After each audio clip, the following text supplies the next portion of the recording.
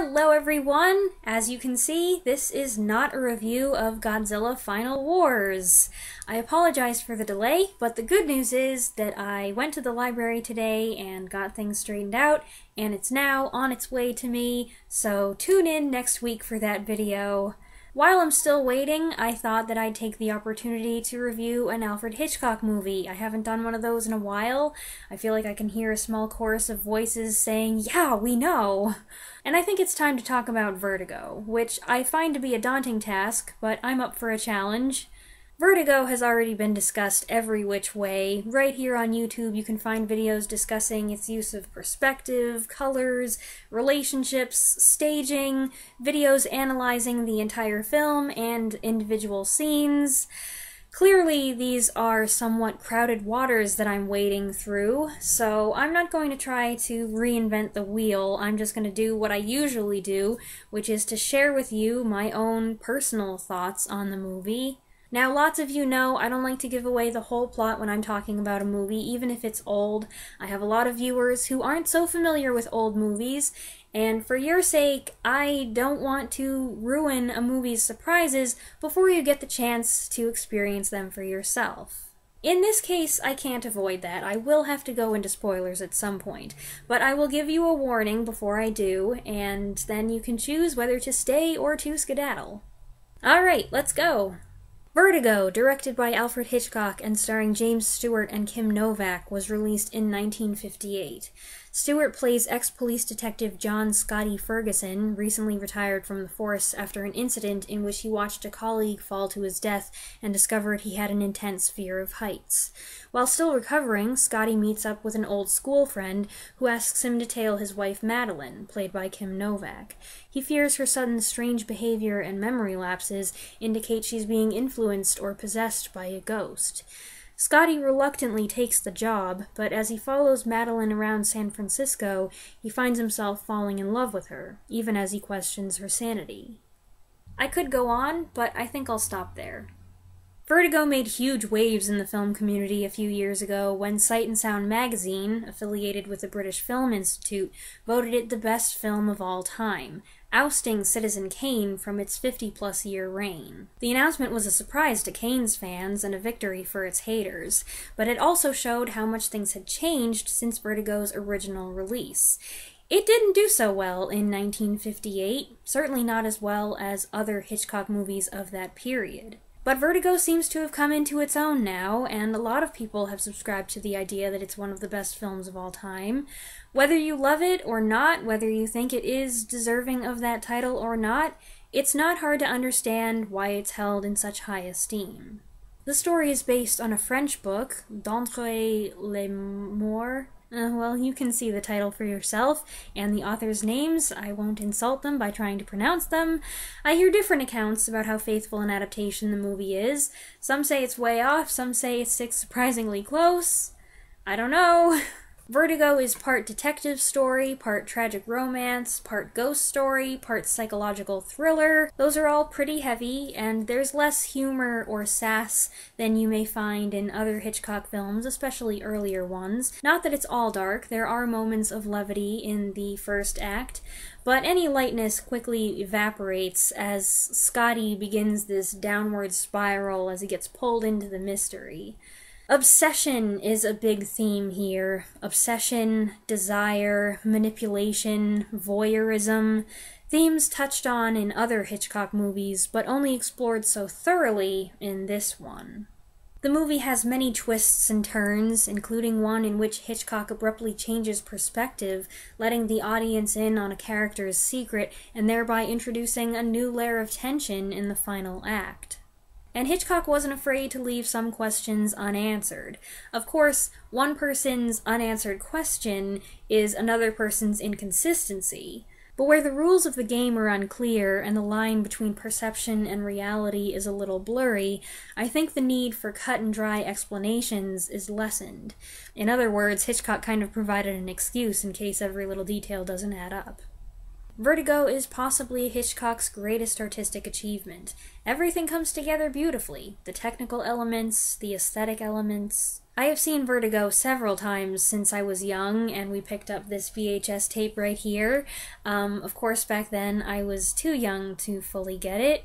Watching it again to do this review, I realized how few times I've actually seen it from the very beginning, and yet how important that opening is in setting the mood. Bernard Herrmann's music plus Saul Bass's mesmerizing main title design immediately captivates you. I cannot imagine Vertigo without this musical score. All of Herrmann's Hitchcock scores have memorable, vibrant themes, but Vertigo stands out. It covers so much emotional ground. It's dreamy, it's intense, it's passionate, it's foreboding. The instrumentation and composition is brilliant, and the various motifs distinct yet not overused. It's a great study in how to write for film, or at least how composers used to write for film. The movie also has some great special effects, features that were way ahead of their time and are still delightfully fresh. The hypnotic opening titles with the spinny spirograph design, the nightmare sequence with its bizarre and iconic imagery, the vertigo effect. For a long time, I've been under the impression that this effect was one of the most famous examples of a dolly zoom, but I've also seen it referred to as a contra zoom or a zoom out and track in shot. But that's the same thing, right? Pushing the camera forward and zooming out at the same time to achieve a disorienting effect where the background seems to stretch. Whatever you want to call it, contra zoom, dolly effect, vertigo effect, zoom out and track in shot, it's a cool trick to illustrate what Scotty, the acrophobic, is seeing when he looks down from a great height. And it was a complicated and expensive effect to achieve because they had to make miniatures since they couldn't just suspend the camera on a dolly over a staircase. There's lots of fun stuff to learn about filmmaking from this movie if you ask the right how'd they do that questions. I'm just scratching the surface. There's some great costumes too. For some reason, Jimmy Stewart's brown suit always sticks with me. I don't know why, it's not that special, but whenever someone mentions a man's brown suit, this is what I picture. And there's Kim Novak's entire wardrobe designed by Edith Head. The striking contrast of the black and white ensemble, the trim, well-tailored gray suit. They're exquisite outfits, and they're specially designed and photographed to be recognizable, even from a distance. There aren't a lot of characters in the movie. There are only 4 actors, I think, who appear in more than one scene, and 2 of them pull back into the shadows in the second half. Jimmy Stewart, what can I say? He's always good. Always convincing, always likable. Well, he does turn a corner here. I love those climactic moments in his movies when his characters get pushed beyond their limit and go a little nuts. Stewart excelled at playing the regular, mild-mannered guy driven to a breaking point. But I've gotta admit, for me, this is one of his more difficult roles to watch. I find it troubling to see Jimmy Stewart acting this way, chasing phantoms, becoming desperate and controlling, destroying himself, destroying the object of his desire. As for Kim Novak, she is striking in this movie. Her naturally noteworthy features are further accentuated by the careful styling of her hair and makeup. It's no wonder Madeline leaves such an impression on Scotty. Hitchcock allegedly blamed much of the movie's mixed reception at the box office on Stewart, saying he was too old to play a romantic lead opposite a woman roughly 25 years his junior. And when you put it that way, yeah, it's a bit much. But I've never been distracted by that, besides noting with amusement that Stewart's hair is grayer in some shots than in others. To me, the age difference isn't so glaring. Stewart seems a little younger than his natural age, and Novak a little bit older. Not so much that it balances out, but I think it's viable, and Stewart and Novak sell the relationship. And if you like their chemistry here, I suggest you check out the other movie that they did together, a much lighter one released the same year, the fantasy comedy Bell, Book and Candle, which also has a very good supporting cast. One bit of trivia about Vertigo that I find intriguing is that Hitchcock originally wanted Vera Miles to play the female lead. But while production was delayed, Miles married and got pregnant, which took her out of the running. From all accounts, Hitchcock was angry with Miles, who had appeared opposite Henry Fonda in 53's The Wrong Man, but it didn't keep him from working with her again 2 years later in Psycho. I really like Vera Miles. I enjoy her in those other Hitchcock movies, and in the movies where she was paired with Jimmy Stewart, The FBI Story, The Man Who Shot Liberty Valance, so naturally I do sometimes wonder what Vertigo might have been like if she was available. I'd also like to make a couple comments about Midge, one of the most pathetic characters in a Hitchcock movie, played by Barbara Bel Geddes. Midge is Scotty's longtime friend and sometime confidant who clearly wishes she meant more to him than she does. It takes just 2 quick shots in her first scene for us to learn all we need to know about her relationship with Scotty. But you were the one that called off the engagement, you remember? I'm still available. Available, Ferguson. In a split second, we know that even though she jokes with him about their broken engagement, she still has feelings for him, and he has no idea.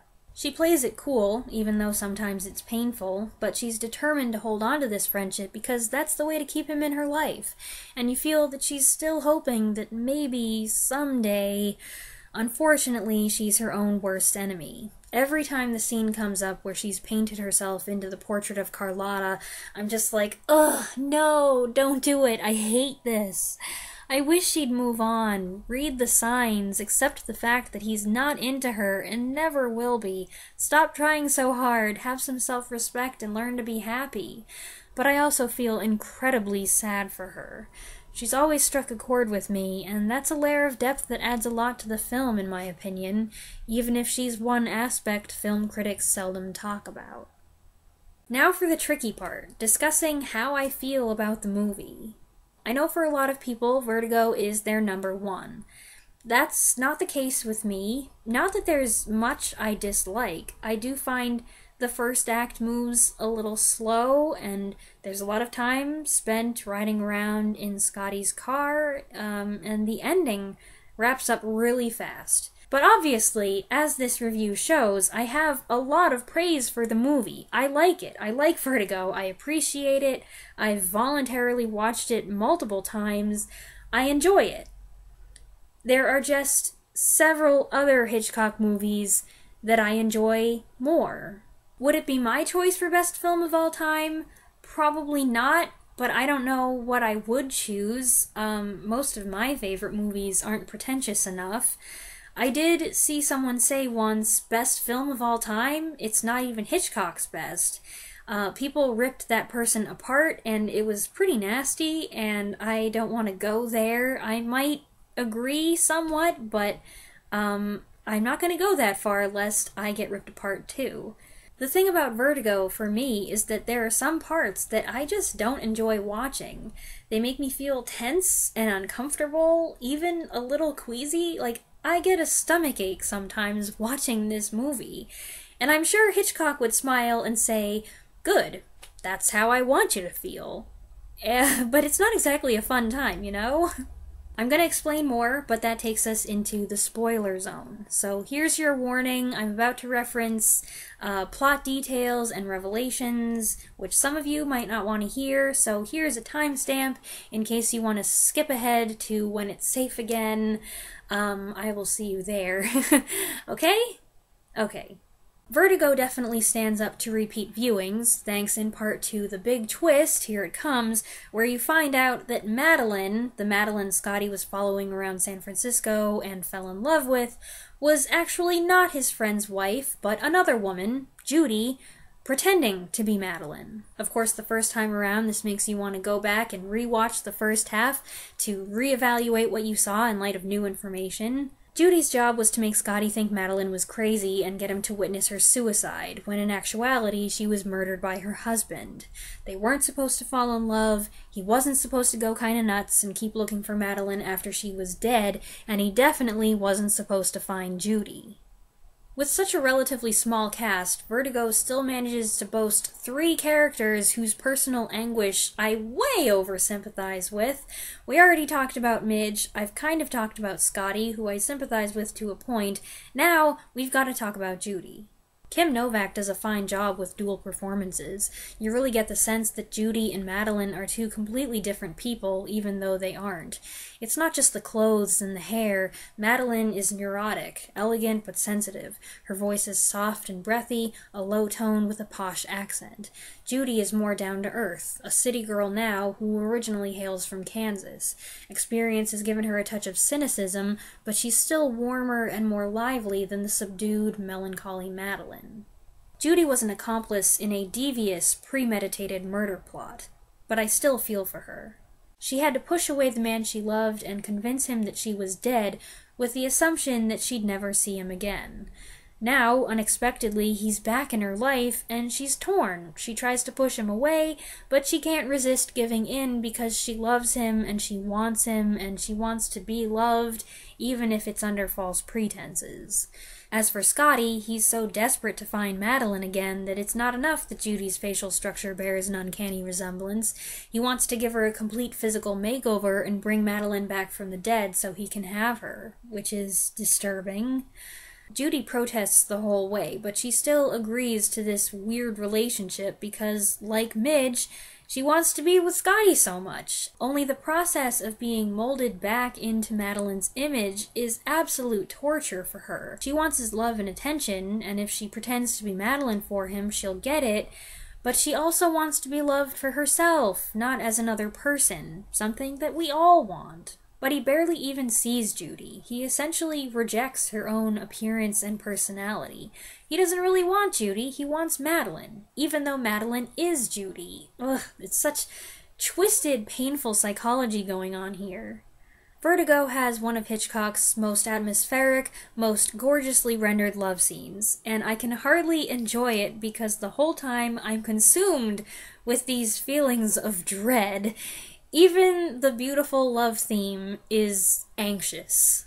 That is a slight exaggeration. The scene is great from every aspect, technical, aesthetic, thematic, and I'm able to appreciate that even with all the emotional turmoil swirling in my intestines. And it seems to be like that every time, by the way. I might catch the movie with only 20 or 25 minutes remaining, and I still get all worked up inside. As for the ending, I don't know. I suppose there's a feeling of rightness about it. The symmetry is satisfying. Doubles and mirror images pervade through the whole movie, culminating in this finale. It tickles your mind, the nun appearing in the darkness is genuinely frightening, and the tragic irony packs a powerful punch. But I come away feeling like, well, I don't know if I'm satisfied or happy or what, because I don't know what I wanted to happen. I don't know if I wanted them to end up happily ever after, or if I wanted justice to be served. I have no idea. Anyway, there's definitely no other Hitchcock movie that makes me feel quite the same way as this one does. The suspense, the tension, there's just something about it that feels more personal, more intimate. I wouldn't say it's more effective than his other movies, but it's effective in a different way. I feel like I've given the impression that my feelings about this one are mixed. They're not. I like the movie. I just react strongly, and sometimes in a negative way, to things that happen on screen, and I think those are parts that are supposed to make you squirm, so I'm doing exactly what Hitchcock wanted me to do. What's really great is that I feel like each time I watch it, I notice and appreciate something new, which means that this is a movie that will never get old. Alright, those are my thoughts on Vertigo. I'm very curious to hear what my viewers have to say about this one. I know I have some viewers who consider this one a favorite film, a favorite Hitchcock film. So go ahead and share your thoughts on this movie in the comments below if you like. I look forward to reading them, and I will see you again soon. Thanks for watching.